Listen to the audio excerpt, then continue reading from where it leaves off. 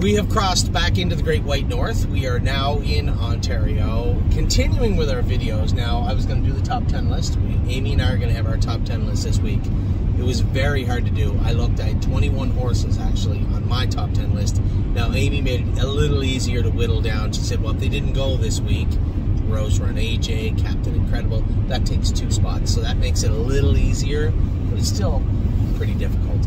So, we're going to have that video for you. We have the 2-year-olds, the 3-year-olds, the race horses. We have, they just had what was called Super Tuesday in politics. They had a bunch of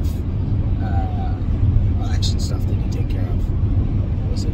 Primaries they had to do. And our Super Tuesday is going to be this Tuesday because we're going to have upwards of 70 horses training.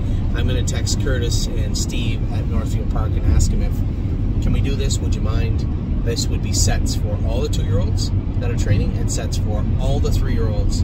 So this week in particular, I'd sent some videos out of insider training. You were training a couple of horses too. Remember when I was wet out and I had to go to the meadows? Yeah. And I didn't train any that day. Yeah. But I played videographer that day. And a lot of people have messaged, when can we see the 3-year-olds? When can we see the 3-year-olds? Only fair. They're very, very close to qualifying. Actually, the proximity of their qualifying is right on schedule because what we are going to do, the next preferred sale, is move some additional horses out, make room for the last group of horses. And these will be horses, you guys know, just not cutting it. We don't have any 2-year-olds. We have 2 or 3 2-year-olds. I'm like, I don't know, this horse got a long way to go. You know who they are. I'm not going to name names and name drop right now. But those horses will reassess, let's say, April 1st. But as of right now, there are some 3-year-olds that aren't going to cut it. Right now, I'll tell you, Oak Snap U, No Chance in Hill, potentially Seasons of Love, depending on how she does tonight. There's some horses that just aren't going to be stable horses, and that's just attrition, right? That's just the way it goes. And why do you have it so low in here? I was hot. All right, I can tell, because it's like you can hang meat in here right now. Freezing. Anyway, things went well this week. I was so impressed with the horses in Ohio today.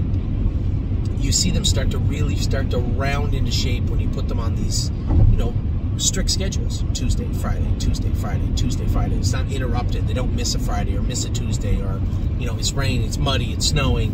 When you start seeing them in these very strict training regimens, and we told everybody, Amy made a good point today too, we will have like a Tuesday be a little soft coming up, whereas Friday might be stronger. This week it'll likely be Tuesday right again around 2:32 or so with the 2-year-olds. And then, as she said, what we need to do is start, I told our caretakers again today, keep a close eye on the horses. We need to know, is there any nicks? Are there any cuts? Is there any heat or swelling in places? Did the horse lose a shoe? Is the horse favoring one foot? Is there a little heat in one? Poultice your horses up. Make sure they're eating, especially the day after they train. Did they eat well? Did they jog well? What did the jogger, the person, so in Ohio and in Ontario, we have people that come in and they just jog, just riders. And how did the horse jog? How was the horse feeling? These are things that we all have to be able to answer. And if I ask you, you should be able to tell me. And that's, we're getting into that routine because the horses are starting to train a little bit harder now. I've been very fortunate we haven't had anybody really ring the bell, so to speak, in regards to our horses. A few horses a little lagging behind me, a few horses that we had backed off with, but no real issues to speak of yet, which is very fortunate so far. So, I did want to talk about the week we had. I was, as I said, very proud of the way the horses trained today. I haven't seen the videos yet, but I know that Danny and Dominic both said the same thing. The horses were impressive today in Ontario. They did everything they had to do. Dominic was telling me about the 3-year-olds and how impressed he was with them. A couple of horses that really caught his eye, especially because a couple of them were floundering a bit. Widespread Panic hadn't been doing what he needed him to do the last little while, and has been doing it very, very well over the last 2 weeks. We've been treating him with EPM medication, and totally different horse. Perfect. That is great to hear. He said that Paycheck Princess trained good today. They're schooled good today at Mohawk. For Jacob and all my partners out there, 2 minutes. Last half at 58, I think he said. He said she was very, very good. He also said that Drebin and Militant trained good, 2.9. So again, they're right in lockstep with what we're about to do on Tuesday. Anywhere between 2.8 and 2.10. The difference being they were on the race bike. We're going to be in the jog cart for our training miles, I believe, on Tuesday. Now at the track, again, not one of those white hot weeks, but we hit some real peaks. Not a lot of valleys, but a lot of peaks. Spitfire Overseas, the fastest mile trotted in North America to date as of Friday, March the 8th, was Spitfire Overseas by well over. The only horse to go sub 52 trotter right now, I believe, was Spitfire Overseas, and he eclipsed that easily. 151-1. They went on about how he broke a year-long track record. No, it was a week-long track record. He broke it the week before, and then re-broke it again his next start. They said it was 53. Well, he'd win at 52-3 the week before, which clearly is faster, and then come right back with a 51-1 mile shortly thereafter. So a big week from him. A great week out of Stacy, really. The only blemish was the break by Electric Line. Shocking. He's never made a break before. So I said to Stacy, she goes, oh, he made a dirty break. He wasn't getting a hold of the track very good. I said, well, if he trained 85 times in his life, he'd run 65 of them. So he's no stranger to making the odd gallop. Why did he do it? How are we going to mitigate that? Again, I'll defer to Stacy. She knows the track better than I do at Miami Valley, and it's her job. That's her job to get him right. So we'll see how he bounces back next week. I was really impressed with Kings County also. Not a sparkling effort, 4 full seconds, I believe, slower than Spitfire Overseas, but looked good. Looked very good, closing up strong. What? Is this your opening? Or yeah. what is this? You're waiting for the top 10 list? Well, you were telling me how difficult it was for you to number them. I was just going to give you a little time. Oh, sorry. All right, Old Yeller? You all right? How was your week, by the way? Why? Just wondering, how'd your week go? What? Any highs, any lows? No. Real chatty today. Well, what do you mean? Any things that stuck out to you this week? Any babies, 3-year-olds, anybody that raced? Brace trained very good. Impressive. Yes, he was impressive. That's right. Amy trained Brace this week. I thought he was great. We're probably going to train him in 2.6 or 2.8. Actually, you can go on him if you want. You can go on the jog cart probably. What? You can go on the jog cart. 2.6. I think so. Yeah, it won't be a problem at all. He's very strong right now and looks great. I was really impressed with the way he got over the track the other day also. So Brace was good. Anybody else? Any of the babies catch your eye? You went with Maury today? Yeah. He looked very good. In fact, so good that I thought he beat me, and thankfully we had it all on video. I thought I had 3 wins. I ended up with 5. Who would have thought? Checks in the mail. I thought Amy beat me with Momentum Maury for sure, but upon further review, it was noted she did not. I held on to win with Grand Slam Dio. The same thing happened when she sits at the bar. I thought that Jason had collared me right at the wire with High Hopes, which is fine with me. We've been waiting a long time for High Hopes to really show that intensity that we were hoping, which would be the opposite of what her sister ever showed when we trained her. And she did. She looked extremely good today. In fact, truthfully speaking, I expected Green Glitter to be good. I expected Grand Slam Dio to be good. If you were to say who are the standouts for today, Memento Mori and no, three standouts. One of them I knew was good, but she is so good right now. Rose Run Alexandra, Memento Mori, and High Hopes were the 3 standouts for me today. And I didn't go with any of them. So even though I won 5, we were talking about that earlier. I won 5, and you didn't win any. But I thought that Memento Mori looked as impressive as a horse could possibly look today. Very good. Any more?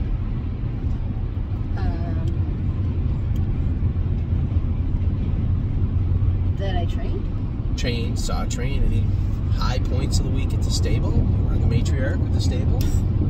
What caught your eye this week? What were you happy with, aside from Spitfire? And obviously Kings County, which I just said. Now we're just at Monday. You can talk about anything that happened all week. At all. I don't really have anything off the top of my head. Wow. Pretty boring week in the land of Amy, as it pertains to the stable. Apparently. Well, I'll just keep chatting then, okay? Go for it.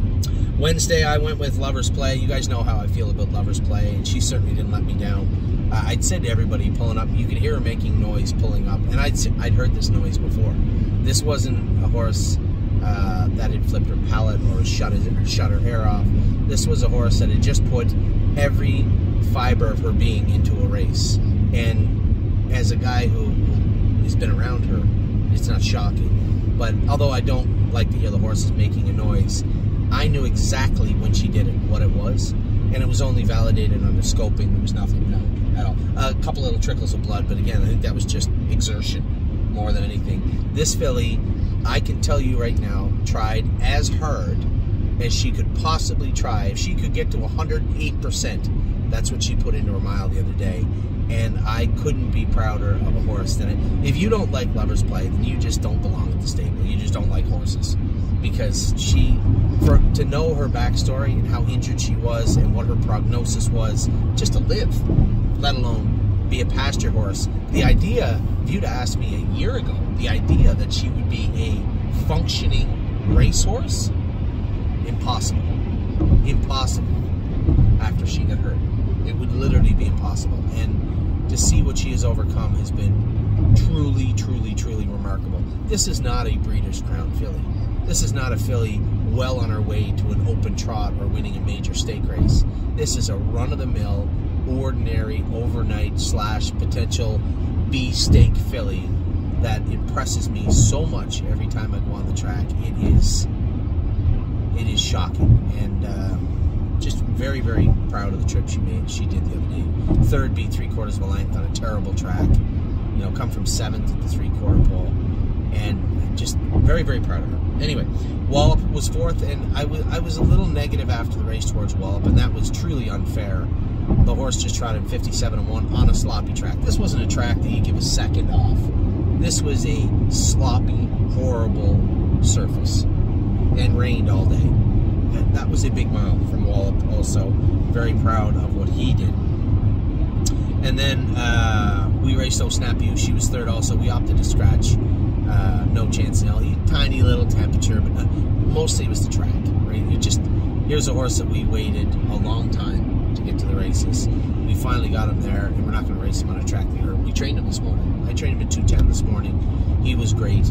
I don't know if anybody caught it, but there was a loose... Did you know this? There was a loose horse on the track? No, I didn't. So it got out of its stall. It had no equipment on it. And it's loose, and I'm going a mile, almost a race speed mile.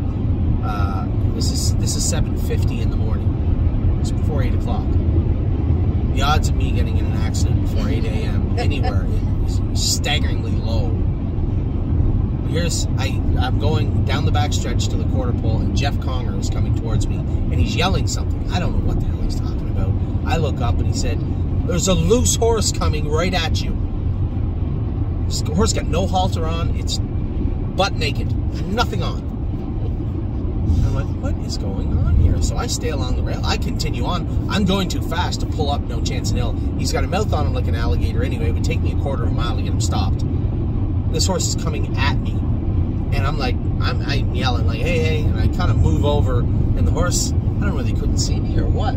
But it looked like he was startled that there was a horse in front of him on a racetrack. And he veered to the outside, and somebody corralled him. And then I just continued on my training trip, 1 mile and 2:10. And apparently it was on video. The guy upstairs had just started videoing and caught the whole thing. It might be on the live feed. I have no idea. Caught the whole thing. Anyway. You know what else is on the live feed? What? Me jogging Speed of Sound 40 minutes before everybody else came out. Just early, honey. Always early. We had to get equipment on a couple of horses. There were some horses that were lacking proper equipment. And I had to lecture a couple of our caretakers today about writing it down. Write down, one, the equipment that they wear, and if there are any changes when we come off the track. If I go over and say, hey, we're going to put a set of bell boots on this horse, or we're going to take that head pull off, or we're going to do this, or we're going to do that, you need to address that. Not just let it go in one ear and out the other and put the same gear on the next week. I'm going to get really angry if that happens. And I had to politely speak to a couple of our caretakers today about updating your equipment cards and using... Look at those hills. I never noticed that before. Look at that. Well, you can't see it. I think you missed it. It was all glass. It was right on the water. It was beautiful. But updating your equipment cards and having equipment cards on hand. Very, very important. They just assume that something's going to come up and tell them what the horse wears, and there's too much going on to be relying on a rider to do that or a trainer to do that. And then we went to Thursday. Man, pull the shoes again. You and I talked about her being ready, right? And I convinced myself that she didn't come in until January, and that maybe she wasn't ready and didn't have the foundation in her, and I was going to be very protective of her, which I was. And then, lo and behold, she came in November 29th. I don't think that's right. Well, according to the bill, the shipper and the person that had turned them out, the last time she ate food at Schaefer Farms was November 29th. So unless she went on a hunger strike for an extended period of time, it was November 29th. Anyway, she raced great. She'll be that much better next week also. I don't know if next week's the final. I think it might be. Either way, this filly was flawless in her mile. Third and 58, and then, Alpha qualifier and 2-2 in the mud. Big mile for her, and I'm expecting an even better mile from her next week. International Spy made a break. Tim actually had just messaged me earlier and said that he thought he had a pus pocket coming left front. There was some mistakes made. I thought there was some adjustments that could be made, but ultimately, if you're trying to change equipment or shoeing on a horse when it has a pus pocket coming, you're using flawed information to make those, to make those determinations. So, better yet, just to defer any of that until we get him trained. I said, first thing, he hit his shin last week, left hind. If that's bothering him, give him the week off next week. Then we'll give them a week also. Work on the pus pocket. Maybe I can go over there a little bit early on Thursday morning and train International Spy and see what we like and what we don't like about him. Also, Collector was tremendous. Lights out. My only concern with Collector is if he wins next Thursday, he can't race in the Non-Winners of 4 series in Miami Valley because they close it on Friday. And he's Non-Winners of 4 today with 3 wins. But maybe next week. And I am not the guy that says, hey, if you get speed, you get speed. No. Win if you can. That's the way it is. Take the money when you can get it. It's not like they race for $100,000. They might race for 30 or 40 grand. So, no, yeah, that would be the class below we won 2 years ago with our boy Patrick, remember? Elvis Patrick. So Collector was great, and I thought Hallie in the Clouds was fantastic. I think, James said she was a little flat the week before. You may say the same thing again, but he's first over in the last turn with her. I think if you get away, cover, and let her trot home, probably in a better... And James is trying to do that, but when the 2 favorites land 1-2, aside from you, and you have 2 long shots in front of you sitting 3rd and 4th, you're not getting cover in Mohawk. You could come from 14th, and no one's moving. So, got all he was going to get with Hallie, and I thought she looked awesome. Now, in another 15 minutes, Patrick DePrana races. Again, short field, middle of the gate. Not the best spot for Patrick, but I suspect you're looking at another 3rd or 4th from him. So good luck to all my partners there. We have Seasons of Love and Stay Special tonight at London and Mohawk, respectively. Texan Soprano races Saturday at the Poconos. Long odds, 12-1. I'm very surprised to see that. I couldn't find but it's just the way it is. I mean, they just opened up, so I guess they don't know who's in that class. We'll see soon enough. Kenobi on Sunday, who's been racing great down for the Beckwiths in Saratoga, so great to see that. And then Monday, we just come back with our strongest lineup, as always on Monday. Renegade Gypsy from the rail. He'll have to deal with the new track record holder, the fastest horse ever ever at Miami Valley, because the track record overall is held by Atlanta, 150-4. The second fastest mile ever trotted at Miami Valley is Spitfire Overseas. So the Colts and Geldings all-age track record holder right now is Spitfire Overseas, 150-1-1. He drew 9. Hasn't 9 holes not been favorable for him? 8 and 9. He's had a lot of looks at over the last month and a half or so in lower classes that he struggled with. So is this a new and improved Spitfire? Is he going to be able to overcome the 9 hole in the Open? That is a very, very tall order to fill. Let's see if he can do it. Kings County's up a little bit, but again, I like what I saw from Kings County last week. A little rickety in the turns, yes, he was, but his confidence is growing now. He sat in the 2-hole. Brett moved him over. All business through the wire. I suspect a similar trip, hopefully, and a similar finish would be nice. Let's just not use any X's this week for Kings County. And then we have Locatelli and Yo Mister in the New Holland Series. One division of the New Holland Series. Actually, you're right. It is one. No, they would have went with 11. I'm getting a bad vibe all of a sudden right now. Just like it was cold in the car, and then it dropped like 2 degrees right away, and I had a little shiver. Do you have anything to do with that? Yeah. Did you have anything to do with that? Of course, my wife is talking about the sale of White Tiger. And as I said, we're trying to do the best we can. I'm trying to do the best I can to make sure we make the right moves for the stable and the right moves for us. I think we have. I think we've done a pretty good job over the last couple of months. And we'll continue to chip away and polish the stable. And hopefully, when our babies qualify, and that'll be shortly after our sophomores start racing, we will have the very strongest team we can possibly have at the stable. I believe that, looking at our 2-year-olds today, watching our 3-year-olds train this week, looking at the classes available and where we're able to race, we have a very strong docket for 2024, and I couldn't be happier with the way things have gone thus far. So that is it. That's your opening. The only video left is our top 10 list, which usually Amy and I are very close. We're going to be different this week, I think, in our top 10 lists. Who we pick, where they land, who they are. We'll see. Look at all the videos. But for now, your opening is done. Very pleased with the week we've had this week. I hope you guys agree and are pleased also. I hope you've all had a wonderful week, both at work and with your family. I will talk to you all very soon. Take care.